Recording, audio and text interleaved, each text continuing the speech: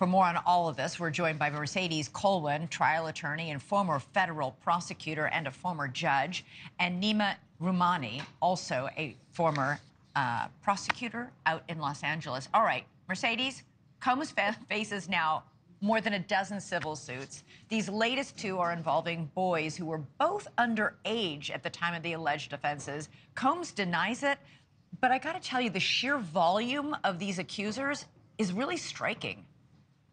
This is one of those where there's smoke, there's fire. And the more allegations and the more individuals and the more lawsuits that come forward, many of us sit back and say there has to be some truth to this, especially when you really dig deep into those allegations, Elizabeth. They're very specific in terms of what they're accusing Combs of having done to them. So with that, and of course they're being filed in federal court, there's a lot of process that still remains to be seen.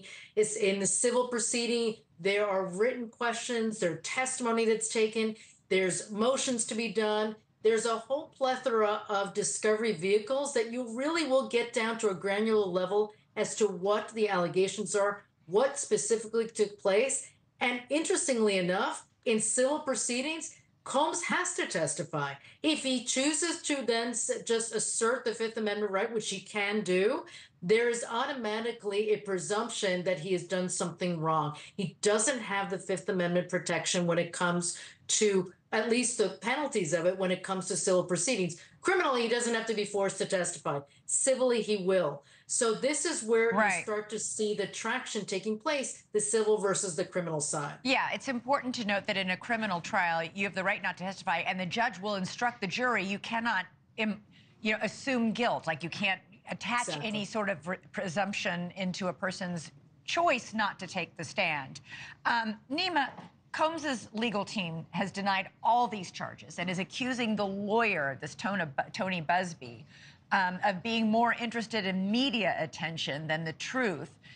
They write, "This is obvious. You can tell from his constant press appearances and his 1-800 number." What do you make of that strategy? I mean, it is kind of stunning that this one lawyer in Texas has filed all these suits representing more than 100 plaintiffs.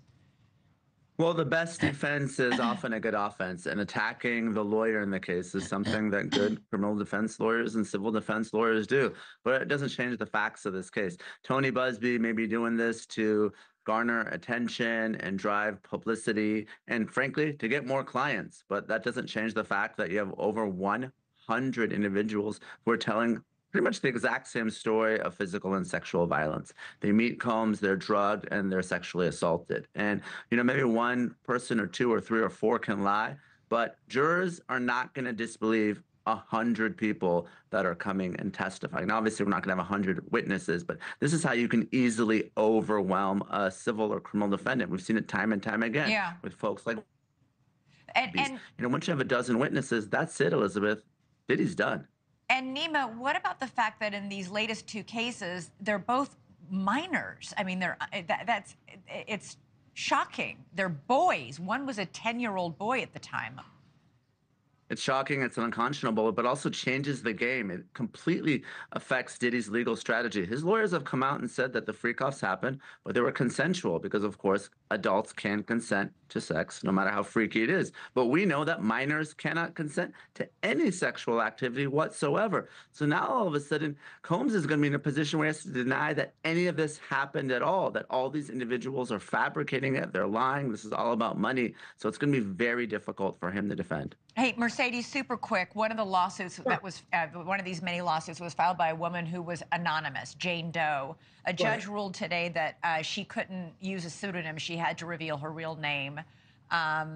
He said that the case will be dismissed if she doesn't reveal her real name, ruling that, quote, public humiliation is not enough to warrant keeping her identity secret.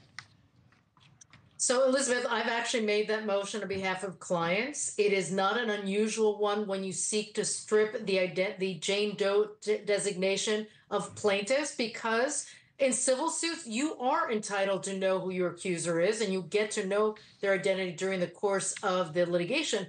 But also, you need to have the right to defend yourself.